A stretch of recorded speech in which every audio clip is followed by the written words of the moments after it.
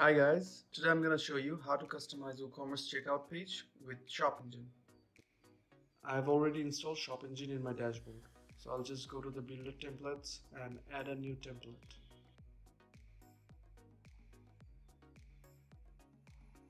Today I'm going to show you how to replicate one of our pre-made templates from scratch.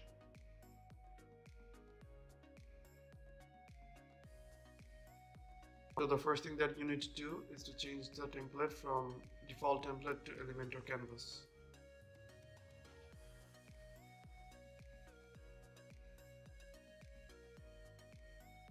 So as I've updated the settings now, let's move on to the next steps.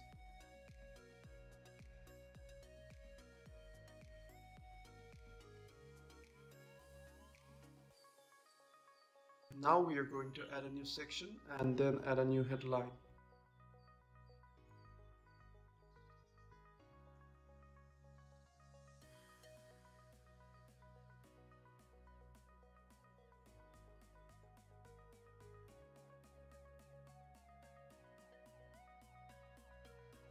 From here you can change the title, add links, change the size, change the alignment, and edit it in any way you want.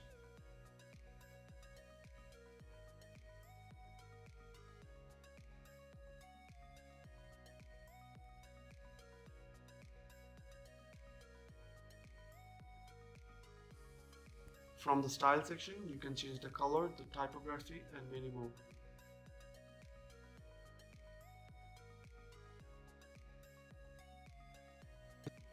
So let's move on to the next step and add a new section to add ShopEngine's checkout form build.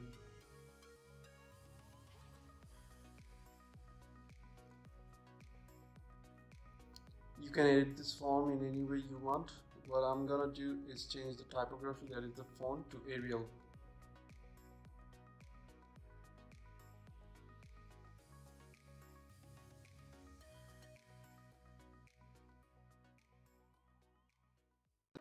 So now I'm going to disable the default form title and add a new one manually.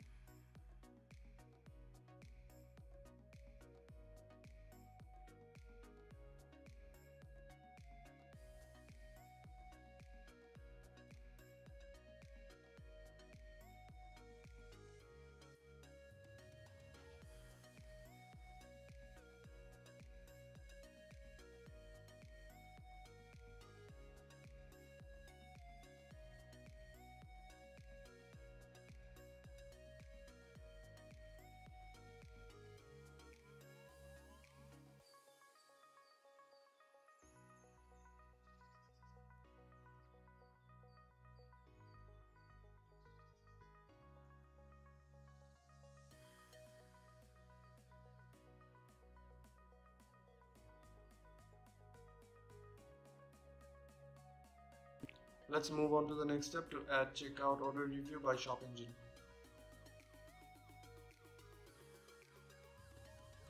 I've already added a product and uploaded the prices from WooCommerce. So if you haven't done it yet, get it done by now before you add checkout order review here.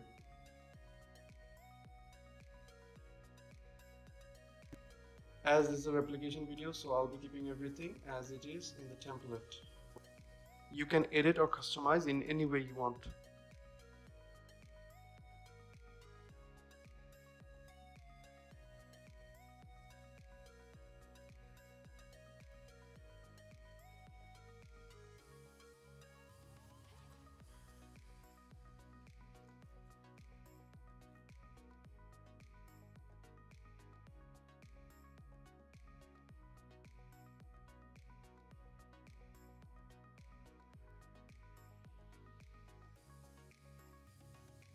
So I'm done editing the title.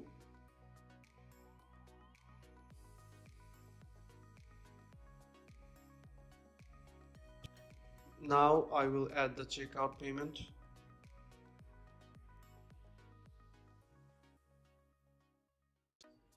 I have added two different payment gateways. direct bank transfer and cash on delivery, but you can add any other payment gateways if you want to, for example PayPal. You have to use WooCommerce to add the payment gateways. We are almost in the last part of the video, and now I'll be adding the checkout shipping methods. You can simply just drag and drop it. I have added two different shipping methods, that is local pickup and free shipping. If you have any other requirement, you can add a different shipping method as well.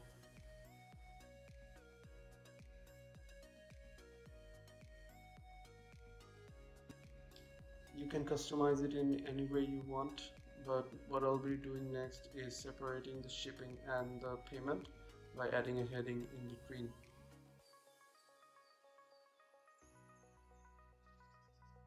So let's change the color and font size of the heading.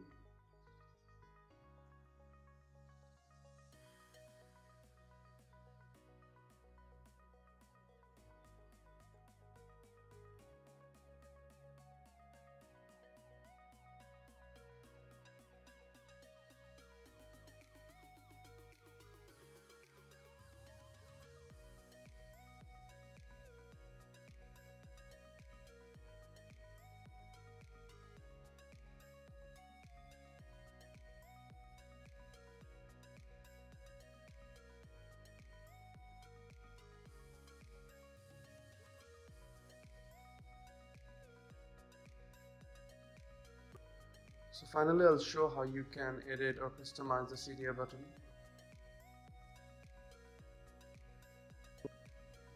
So I'll be changing the normal background color to blue and the hover background color to black.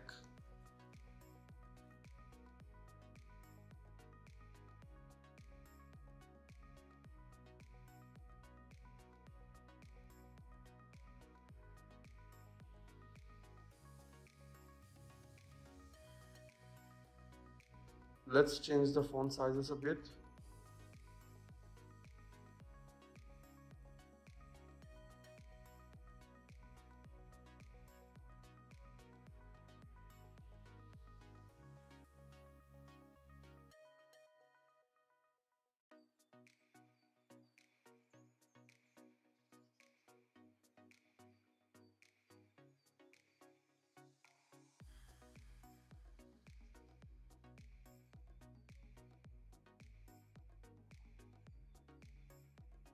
So lastly, I've added an intersection, and as you can see, it's written secured by McAfee and not.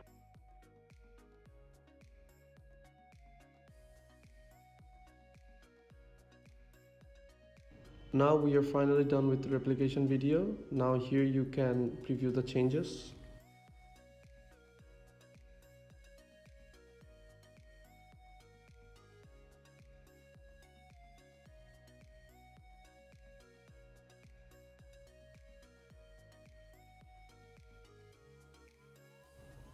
I hope the video was helpful.